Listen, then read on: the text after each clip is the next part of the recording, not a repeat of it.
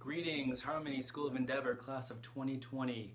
My name is Brandon Garcia. I'm the Central Texas Director of Advocacy and Outreach of the Texas Public Charter Schools Association, and I'm so happy to be with you here today, addressing you. I jumped at the chance. I love being able to engage with young people at these huge moments of their life. Thank you for letting me be part of it, and congratulations. Today is going to be one of the most exciting days of your life, but I also recognize it might be one of the strangest days, or scariest even. The world is a lot different today than it was just even at the start of the school semester, and much different than when I graduated from high school almost 20 years ago. Today we're all facing a major worldwide pandemic, the first one since the First World War over 100 years ago. Our unemployment numbers are reflective of a time long ago in the Great Depression. And the civic unrest that we're seeing today on the streets across multiple major cities in the United States are unlike anything I've ever seen in my lifetime. I recall the 1990s riots, the race riots in Los Angeles in response to the police brutality of Rodney King, but I've never really witnessed anything to this magnitude. So I understand that it might seem a little stormy and choppy right now to be coming of age and to be graduating in an era like this in human history.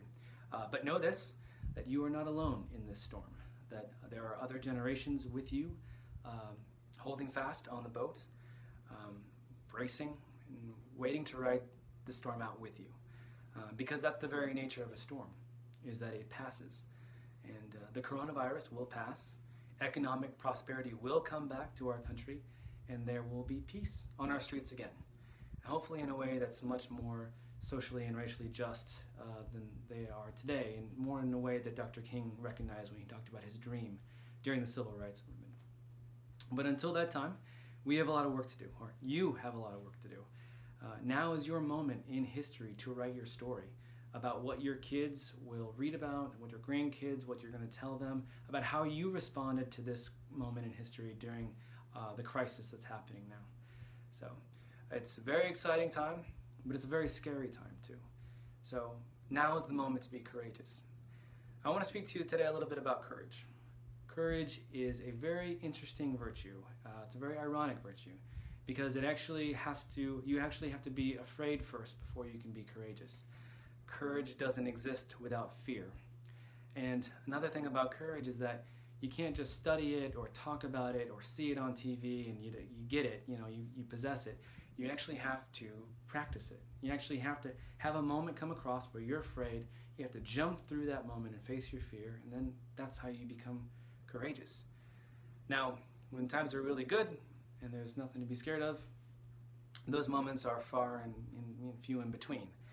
And a lot of us pass those moments up. We don't recognize them, or we're too scared, we hang back. It just doesn't happen, right? But in moments or in times where things are really tough and hard, like today's crisis, everything that's going on around you, there are tons of moments, there are tons of opportunities to practice courage.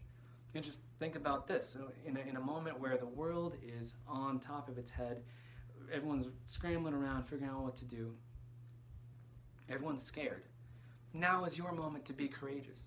Or in a time where we are seeing and hearing about racial injustice on every street corner in America and police brutality, now is your moment to speak up.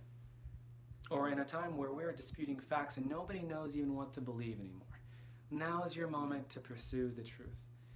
And in a time where people are shouting at each other and living in extreme ends of the spectrum, now is your moment to bring peace. Now is your moment to find a middle ground. Because if you can do that, then you get beyond courage. You start practicing what the ancients called the virtues, and there's 4 of them: justice, wisdom, temperance, and courage, right? We talked about courage. Courage being when everyone else is afraid to step forward and hanging back, you jump in, right? We talked about wisdom. When everyone is arguing about facts, not being afraid to continue to pursue knowledge, to learn more about yourself, learn more about the world, and how to make it a better place. We talked about justice, right? Knowing what is right, seeing what's wrong around you, and then standing up and saying no, or standing up and standing up to the bully, right? And we talked about temperance, right? Not living in the extremes in any sense, but being committed to the middle road, to moderation, to bringing back civic discord, civilized discord to our communities, and being the peacemakers. Because if you can do all those things, then when this storm will pass and the sun rises again, the sun will shine that much brighter for everyone around you because of you. And the world will recognize your generation as the next greatest generation. Class of 2020, I am so proud of you. I cannot wait to see what you build, what kind of world you build.